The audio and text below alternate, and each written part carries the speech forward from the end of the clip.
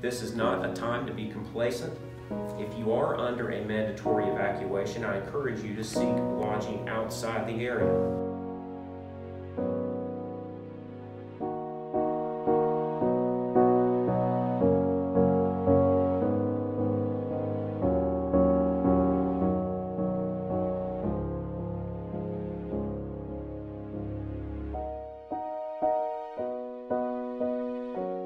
Here in Wilmington at the Star News offices, we are seeing the massive amounts of rain and wind that are accompanying Hurricane Florence as she makes landfall. The storm's hitting, the town's pulling together, and you're finding a place to eat. And this is one of the last spots that's open. The Waffle House is willing to stay open.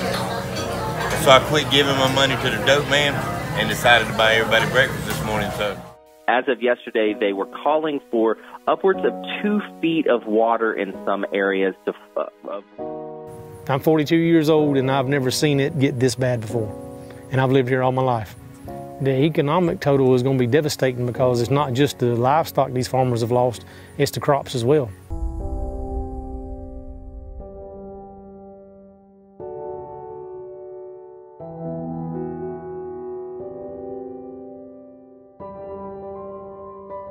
We're using hotspots from our phone, we're using our generator, we're using very limited light, but we are getting the news out, we're getting pictures out, we're getting the latest updates that we're getting from all the emergency operation centers in our area. So we are seeing disaster all across our state, but I know it's been particularly tough down here because you've been cut off.